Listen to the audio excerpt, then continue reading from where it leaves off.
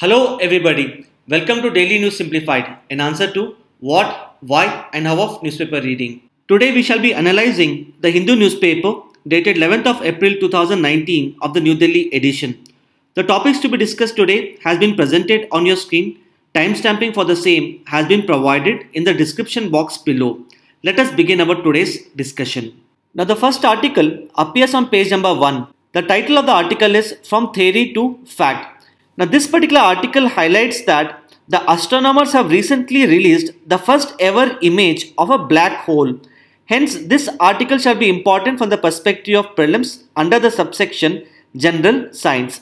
Apart from that, this article is also important because in previous year UPSC prelims 2017, a related question on black holes has already been asked, wherein the question was the terms event horizon, singularity, string theory and standard model are sometimes seen in the news in the context of. Now out of these four terms, event horizon and singularity are normally associated with the black holes. Hence the answer to this particular question was A. It is in this particular aspect the article which we are going to discuss becomes extremely important for your upcoming prelims. Before analyzing the different aspects of this particular article, let us first look into its background. Now recently, the astronomers at NASA have released the first ever image of a black hole. This particular black hole has been found in a galaxy known as Messier 87. Now the release of this particular image of the black hole is considered to be quite significant because the release of the image can be considered as one of the greatest breakthrough of this particular century. And more importantly, the release of this particular image validates Einstein's theory of relativity. The black holes are considered to be massive bodies with huge amount of density, because of which their force of gravity is extremely strong. It is so strong that even the light cannot escape the black hole. It is because of this peculiar nature of the black hole, the scientists were unable to take the image of the black hole. Now what the scientists have done here in order to take the first ever image is that they have assembled the data which has been gathered by 8 radio telescopes situated across the world, and all these 8 radio telescopes together form the Event Horizon Telescope. And as you can see here, this telescope is named after Event Horizon, which is a phenomena associated with the black holes. And the scientists accordingly revealed that this particular black hole is approximately 6 billion times the size of our sun, which means to say this black hole is extremely huge as well as massive. Hence, as part of this video analysis, we shall be discussing various aspects related to black holes, such as what exactly are black holes, how black holes are formed, the structure of black hole, wherein we will be discussing the concept of the event horizon and singularity, the types of black holes, how the black holes were observed before, and more importantly, how this particular image of the black hole was taken by the astronomers. Let us start analyzing these aspects of the article one by one. Now coming to what exactly are the black holes. Now black holes can be considered to be a region in space which have got extremely higher mass, and because of their extremely higher mass, no object can escape from their gravitational pull. In order to understand this particular phenomena, let us revisit the fundamental concept of physics. Now you all must be aware, under the fundamental physics, the force exerted by a body is directly proportional to its mass, which means to say higher the mass of the body, higher would be the gravitational force exerted by such a body. It is because of this all the bodies in the universe such as planets, earth, sun, etc. exert their own gravitational force. Now for example, if you throw a stone towards the sky, this particular stone would rise to a particular height, and after rising to a particular height, this stone would invariably fall to the earth's surface because of the earth's gravitational force. Which means to say the gravitational force of the earth pulls the stone towards itself.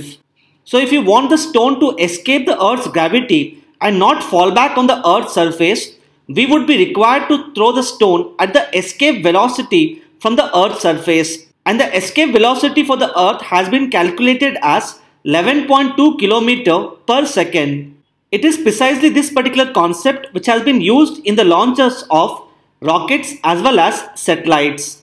So if the rockets and satellites are launched at a velocity which is higher than the escape velocity of the Earth, then they can escape the Earth's gravity. However, in case of black holes, they are so massive that their gravitational force is extremely strong, and it is so strong that even the light cannot escape from the black hole. Since the fastest moving object in the universe happens to be light, no object including light cannot escape from the gravitational force of the black hole. It is this peculiar property of the black holes which make them extremely unique to our universe. Having understood the peculiar property of the black holes, let us understand as to how the black holes are actually formed. The black holes are considered to be formed at the end of the life cycle of a massive star. That is to say, the black holes are formed upon the death of a massive star. Now if you look at this particular diagram here, this diagram explains the life cycle of a star, wherein the first stage of a life cycle of a star happens to be the stellar nebula, and depending upon the size of the stellar nebula, it may either get converted into an average star or a massive star, wherein the average star ultimately forms a white dwarf upon its death. However, a massive star goes on to form a black hole upon its death, and such a black hole is normally formed after an explosion known as the supernova. In this regard, let us understand the exact mechanism of the formation of black hole. So if one looks at a stable star is under the influence of two forces, and both these forces are in balance with each other. Now these two forces are the gravitational force, which has been highlighted by the red color in this particular diagram, and the nuclear fusion force, which has been highlighted by the green color in this particular diagram. And as you can see in this particular diagram here, the gravitational force always acts inwards towards the center of the body. However, the nuclear fusion reaction which is taking place inside the body of the star creates a force which acts outwards from the body of the star. So there are two forces which are acting on a stable star: the gravitational force which is acting inwards and the nuclear fusion force which is acting outwards. And if you look at the effects of these two forces, the gravitational force tends to decrease the size of the star. On the other hand, the nuclear fusion force tends to increase the size of the star because the nuclear fusion force is acting outwards, whereas the gravitational force is acting inwards. So because these two forces are in balance with each other, such a star remains stable. That is to say, it neither increases nor decreases in its size. However, when the star reaches the fag end of its life cycle, the nuclear fusion reaction which was earlier taking place inside the star suddenly stops. Because of this, the nuclear fusion force which was acting outwards also stops. So the only force which acts on a star happens to be the gravitational force which is acting inwards. And as we have discussed, since the size of a star is extremely massive, such a high gravitational force ultimately leads to the collapse of a star. And such a collapse of a star is accompanied by a loud explosion which is referred to as the supernova.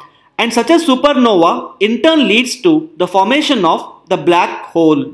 And one important point which is to be noted here is that not all the stars lead to the formation of black holes. Rather, only those stars which are considered to be quite massive lead to the formation of black holes upon the supernova explosion. Now coming to the structure of a black hole. A black hole essentially consists of two different parts. These are singularity and the event horizon. Now as we have discussed, the black holes are formed due to the death of a star, and this is formed upon an explosion known as the supernova. So upon the explosion of a star, the entire mass of a star gets concentrated into a single place due to the higher force of gravity. Now the place at which the entire mass gets concentrated can be referred to as the singularity. So singularity essentially means the place where the entire mass of the black hole actually resides. So all around the singularity, the gravitational force of the black hole is extremely strong, due to the higher mass of the black hole. On the other hand, the second part of the black hole is the event horizon. Now the event horizon can be considered to be a form of a spherical boundary wherein the escape velocity of the black hole becomes equal to the gravitational pull exerted by the black hole. Now what this essentially means here is that if a body is outside the event horizon, then it can easily escape the gravitational pull of the black hole. On the other hand, if the body enters into the event horizon, then it won't be able to escape from the gravitational pull exerted by the black hole. This can be understood from the fact that outside the event horizon, the gravitational pull exerted by the black hole is lesser than the speed of the light. It is because of this the bodies can easily escape from the gravitational pull of the black holes. On the other hand, if a body enters into the event horizon, under such circumstances, the gravitational pull exerted by the black holes would be much higher than the speed of the light, which means to say the body would continue to get pulled in by the black holes. So one peculiar feature of the black holes is that the bodies can easily enter into the event horizon. However, upon entering, they won't be able to come out of the event horizon because the gravitational pull of the black holes is so massive that they get sucked into the singularity. So the same thing can be said about the light as well. The light can enter into the event horizon. However, it cannot exit from the event horizon because of the higher gravitational pull. Now let us understand as to why is it difficult to detect the presence of the black holes. Now as we have discussed, the light can enter into the event horizon. However, it cannot exit from the event horizon. So if you have to observe any body in the universe, we should be able to detect the light emitted by such a body. For example, we are able to detect the presence of moon because we are able to detect the light which is reflected by the moon. However, in case of black holes, since light is not emitted by the black hole, it becomes extremely difficult for the astronomers to detect the presence of the black holes. It is precisely because of this particular reason such bodies are referred to as the black holes. Thus, the presence of black holes cannot be observed directly through the telescopes situated on the ground. However, the presence of the black holes can actually be inferred through the interaction of the other bodies with the black holes. For example, if we observe that a particular star is revolving around an invisible body, then we can come to a conclusion that such an invisible body could be a black hole. Further, if a star comes very close to the black hole, so because of the higher gravitational pull exerted by the black hole, the star may be torn apart. So when the star is torn apart, it breaks into multiple pieces and such pieces get accelerated, leading to emission of the X-rays. Now the presence of such X-rays can be detected by the telescope. So what this clearly shows here is that the black holes cannot be observed directly through the telescopes. However, their presence can be inferred through the interaction of the bodies with the black holes. It is because of this particular reason, the recent image released by the astronomers can be considered as a major scientific breakthrough. Further, as we have discussed, it is extremely difficult to directly observe the black hole. However, the astronomers have recently been able to take the image of a black hole. Hence, in this regard, let us understand as to how this image of the black hole was actually taken by the astronomers. As we have discussed, the black hole has basically two parts: the singularity, where the entire mass of the black hole resides, and the event horizon, where the escape velocity becomes equal to the force of gravity. Now it is observed that whenever the gases fall into the event horizon, they get extremely heated up. So since the gases are immensely heated up, this leads to emission of light from the surface of the event horizon, and this particular light travels towards the Earth's surface. However, in order to analyze the light which is emitted from the surface of the event horizon, we need to have a telescope which should be as big as the size of the Earth. Hence, in order to solve this particular problem, the astronomers had come up with a unique initiative known as the Event Horizon Telescope. Now, the Event Horizon Telescope is essentially a network of 8 different radio telescopes which are situated across the world. and all these 8 radio telescopes are synchronized to work together by using atomic clocks.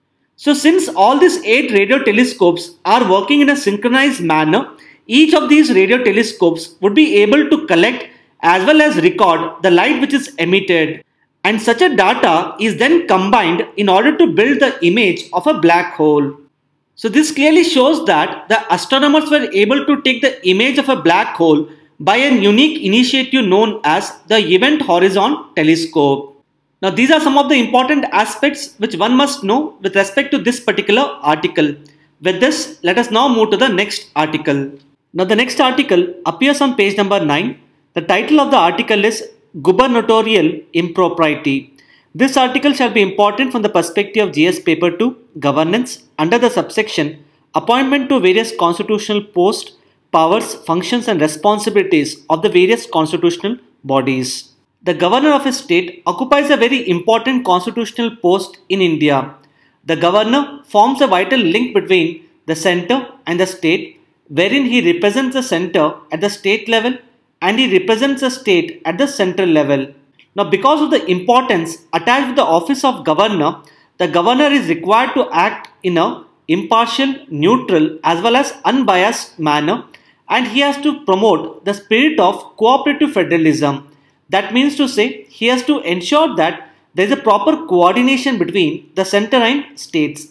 And this is extremely important in a country like India because India is facing multiple problems such as poverty, issues related to security and terrorism, climate change, etc. And we cannot solve these multiple problems unless there is effective coordination between the center and states. And such an effective coordination can be brought about through the office of governor. However, what has happened in the recent times is that the office of governor has turned controversial, wherein some of the governors have acted in a partial and political manner at the behest of the central government. Similarly, it has been observed that whenever there is a change in the ruling party at the central level, there has been mass removal of the governors appointed by the previous governments. It is because of this reason the Punchi Committee on Center-State Relations had highlighted that there is growing politicization of the office of governor, because of which the independence and autonomy of the office of governor has got compromised. And this controversy related to office of governor has mainly arisen with respect to the exercise of discretionary powers by the governors under Article 163. So if you look at Article 163, it states that there shall be Council of Ministers headed by Chief Minister in order to aid and advise governor in exercise of his functions. However, Article 163 goes on to states that the governor can exercise his discretionary powers in certain exceptional circumstances. Now, if you look at the wording of Article 163, it clearly states that the discretionary powers of the governor can be exercised only in those cases where the governor is required to exercise his discretionary power either under the Indian Constitution or if it is required by the Indian Constitution. That means to say that the governor can exercise his discretionary powers only under compelling circumstances, and more importantly, such compelling circumstances should have arisen because of the provisions of the Indian Constitution. So if one looks at the spirit of Indian Constitution with respect to exercise of discretionary powers by the governor, it can be stated that the exercise of discretionary powers of the governor should be activated by good faith, it should be dictated by a reason, and more importantly, the governor has to exercise necessary caution with respect to exercise of discretionary powers. However, it is observed that the governors have acted in a partial and political manner with respect to exercise of their discretionary powers. Hence, as part of this video analysis, we'll first understand as to what are the discretionary powers of the governor, and more importantly, why these discretionary powers have proved to be controversial. Secondly, we look into certain reforms with respect to the appointment and removal of the governor as suggested by Sarkaria Committee as well as the Punchi Committee. Now coming to the discretionary powers of the governor. Now the Indian Constitution does not explicitly provide the list of discretionary powers of the governor. However, looking at the nature of functions performed by the office of governor, one can infer the discretionary powers exercised by him. For example, whenever the state legislature passes a bill, such a bill goes to the governor for his assent. So when a bill passed by the concerned state legislature goes to the governor, under his discretionary powers, the governor can either give his assent or withhold his assent to the bill. Similarly, under Article 200 of the Indian Constitution, when a bill is passed by the state legislature, the governor can even refer the bill for the approval of the president. On the similar lines, Article 164 of the Indian Constitution states that the chief minister of a state shall be appointed by the governor. However, in case of a hung assembly, that is to say, if no party wins the majority, then the governor can exercise his discretionary powers with respect to the appointment of chief minister. Similarly, the governor can also exercise his discretionary powers with respect to the dismissal of the government which has lost confidence of the state legislative assembly. However, such a government refuses to quit. Under such circumstances, the governor can exercise his discretionary powers to dismiss the government. Further, you all must be aware that under Article 356 of the Indian Constitution, the President's rule can be imposed in the states on account of the breakdown of constitutional machinery. And this President's rule can be imposed based upon a report submitted by the governor of a state. So these are some of the discretionary powers exercised by the governors in India. Now the governor in India is required to exercise these discretionary powers in a neutral and an unpartisan manner. However, it has been observed that the governors have tended to use the discretionary powers for certain political gains. For example, with respect to appointment of chief minister, when there is a hung assembly, it has been observed that the governors have taken decision based upon political reasons. Similarly, the governors have also given a politically biased report for the imposition of the president's rule in the states.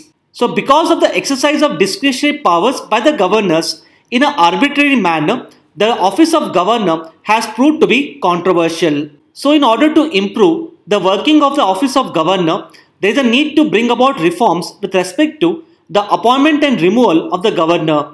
And these reforms have been suggested by both Sarkaria Committee as well as Punchi Committee. So before discussing the recommendations of Sarkaria and Punchi Committee, let us understand the present mechanism for the appointment and removal of the governor. Now with respect to appointment of the governor, it is dealt under Article 155 of the Indian Constitution, which states that the governor of a state shall be appointed by the president by warrant under his hand and seal. And the only qualifications laid down in the Constitution with respect to office of governors are that the governor should be citizen of India, and secondly, the governor should have completed the age of 35 years. Which means to say there is no elaborate qualifications needed for the person to be appointed as the governor. Similarly, Article 156 of the Indian Constitution deals with the removal of the governor, wherein the Article 156 states that the governor shall hold office during the pleasure of the president. So even though the Indian Constitution provides a tenure of 5 years for the office of governor, the governor can be removed at the will of the president. Now this clearly shows that the office of governor in India do not enjoy the security of tenure. Because of this particular problem, the office of governor is undergoing politicization in India. So to address these problems related to appointment and removal of the governor, the recommendations given by the Sarkaria and Punchi Committee are: firstly, with respect to the appointment of the governor, both Sarkaria and Punchi Committee have given a list of criteria to be chosen by the president for the appointment of governor. The first criteria here is that a person to be appointed as governor should be an eminent person in some walk of life. Secondly, such a person should be from outside the state. Thirdly, a person should be a detached figure and he should not be intimately connected with the local politics of the states. And lastly, a person to be appointed as a governor should not have taken part in the politics generally and particularly in the recent past. In this regard, both Sarkaria Committee as well as Punchi Committee were of a belief that if this particular criteria is chosen for the appointment of a person as a governor, then automatically we would be able to ensure the independence and autonomy of the office of governor. Similarly, with respect to removal of the governor, as we have discussed, the governor can be removed at the will of the president, which shows that the governor do not enjoy the security of tenure. Thus, in order to provide security of tenure to the office of governor and to prevent undue politicization of his office, the Punchi Committee has recommended that Article 156 of the Indian Constitution has to be amended, and through this particular amendment, the phrase "during the pleasure of the President" has to be deleted. Apart from that, as you all must be aware, Article 61 of the Indian Constitution provides for the impeachment of the President by the Parliament. So the Punchi Committee has recommended that a similar provision for the impeachment of the governor by the state legislature has to be provided under Article 156. So with respect to removal of the governor, the Punchi Committee has suggested two major recommendations. The first recommendation is that the term "during the pleasure of the President" should have to be deleted from Article 156. Secondly, there is a need to provide for the impeachment of the office of governor on the lines of the impeachment of the president. Thirdly, it is commonly observed that when a person demits the office of governor, he or she in turn gets an appointment either under the state government or under the union government, or such a person may actually take up active politics. And it is because of these reasons some of the governors can act in a partial and non-neutral manner.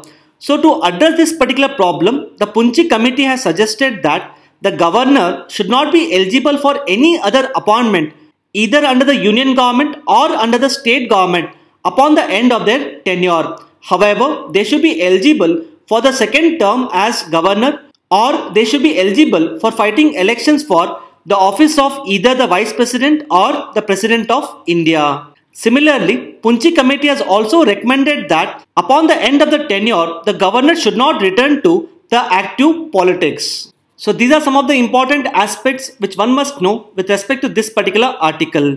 Based upon our discussion, an expected UPSC mains question from this particular article could be: the office of governor has turned controversial in the recent times, leading to the deterioration in the center-state relations. In this regard, examine the need for reforms with respect to the appointment and removal of the governor. Now you can try writing answer to this particular question based upon our video analysis. With this, let us now take up the next article. Now the next article appears on page number 8. The title of the article is "Forcing China's Hand." This article shall be important from the perspective of GS Paper 2, International Relations, under the subsection Effect of Policies and Politics of the Developed Countries on India's Interest. Now you all must be aware that after the Pulwama attacks on the CRPF personnel, India has reached out to the global community in order to put pressure on Pakistan to stop funding of terror elements in its country. India has been seeking the support of the United Nations Security Council in order to blacklist the Jaish-e-Mohammed chief Masood Azhar. However, India's efforts to blacklist Azhar has met little success due to Chinese opposition. It is to be noted that China has used its veto power to block the UNSC resolution on Masood Azhar at least 4 times in the last decade. It is in this particular regard, this article here highlights the recent diplomatic clashes between USA and China over the blacklisting of Masood Azhar by the United Nations Security Council. Recently, United States of America introduced a draft UNSC resolution in order to blacklist Masood Azhar. Through the blacklisting of Jaish-e-Mohammed chief Masood Azhar, United States of America intended to put a travel ban on Masood Azhar as well as to freeze his assets. Now, even before United States of America, even France had proposed to list Masood Azhar under the 1267 Al-Qaeda Sanctions Committee. It is to be remembered that 1267 Al-Qaeda Sanctions Committee essentially deals with the sanctions on both Al-Qaeda as well as the Islamic State. So India has been raising concerns that Masood Azhar has been receiving the funding from Al-Qaeda. It is because of this reason France had proposed to list Masood Azhar under the 1267 Al-Qaeda Sanctions Committee. However, this proposal put forward by France was in turn blocked by China. In this regard, what could possibly be the reason for United States of America to introduce the UNSC resolution, particularly when it is aware that such a resolution would be invariably blocked by China? Now, this particular article here has highlighted that in spite of the fact that such an UNSC resolution could be blocked by China, USA has introduced this UNSC resolution in order to showcase to the entire world community that China is not a willing and cooperative partner with respect to its fight against global terrorism. So by introducing this UNSC resolution, USA wants to showcase to the entire world community that China cannot be trusted for its fight against global terrorism. Similarly, the US Secretary of State has recently accused China of violating the human rights of the Uyghur Muslims in the Xinjiang region of China. So by highlighting the fact that China has been violating the human rights of the Uyghur Muslims in the Xinjiang region, USA wants to showcase to the entire Islamic world that China is not respectful to the Muslim sentiments. Apart from that, with respect to their South Asia policy, it can be clearly observed that post the Pulwama attacks, USA has been openly supporting India with respect to UNSC resolution. However, China has been openly supporting Pakistan. In this regard, the article here has highlighted that US initiative to blacklist Masood Azhar at the United Nations Security Council marks a new turn in the US policy towards India. So these are some of the important aspects which one must know with respect to this particular article. With this, let us now take up the next article. Now the next article appears on page number 8. The title of the article is Trickeries of the Money Bill. Now whenever the finance minister presents a union budget, the union budget mainly consists of the finance bill and the appropriation bill, wherein the finance bill basically deals with the income side of the budget and contains the proposals related to the taxation. On the other hand, appropriation bill deals with the matters of expenditure. So through the passage of the appropriation bill, the government seeks the approval of the parliament in order to withdraw the money from the Consolidated Fund of India. So if one looks at the finance bill, since the finance bill deals with the matters related to taxation, the finance bill is always a money bill as defined under Article 110 of the Indian Constitution. However, when the finance bill was introduced in the year 2017, this particular financial bill not only contained the proposals related to taxation, but it also contained other matters related to the various tribunals in India. For example, through the Financial Bill 2017, the government sought to merge the Competition Appellate Tribunal with the National Company Law Appellate Tribunal. Apart from that, the Financial Bill 2017 also dealt with the provisions related to the National Green Tribunal. So the question which can be raised here is that whether the financial bill can contain only the matters related to taxation or can it contain even other matters as well. This is because, as we have discussed, the financial bill is essentially a money bill. So if the government decides to include other matters in the financial bill, then the powers of the Rajya Sabha can be substantially curtailed. This is because the Rajya Sabha in India has limited powers with respect to the money bill. Now for example, when the Financial Bill 2017 introduced various aspects related to tribunals in India, the Rajya Sabha had limited powers in order to approve those changes. It is because of this particular reason, the introduction of Financial Bill 2017 has proved to be extremely controversial. Now this particular aspect of the article has been comprehensively covered in our DNS dated 29th of March 2019. So I request you to go to this particular DNS dated 29th of March 2019 in order to understand this particular lead article. With this, let us now take up the next article. Now the next article appears on page number 13. The title of the article is High Stock of Non-Performing Assets in India, More Progress Needed, IMF. This article shall be important from the perspective of GS Paper 3 Economy under the subsection Indian Economy and Various Issues. Now this particular article has appeared in the newspaper because the International Monetary Fund has recently published the Global Financial Stability Report. Now it is to be noted that this particular report is actually a semi-annual report, that is to say it is released twice every year, usually in the month of April as well as October. And as the name suggests, this particular report highlights the stability of the global financial market. Earlier, the International Monetary Fund used to publish two different reports. These reports being the International Capital Market Report and the Emerging Market Financing Report. Now, the Global Financial Stability Report has actually replaced these two previous reports. And as the title of this particular article suggests, the Global Financial Stability Report has raised concerns with respect to the growing non-performing assets of the banks in India. It is in this regard, the report has highlighted that the government has to take urgent measures in order to reduce the non-performing assets.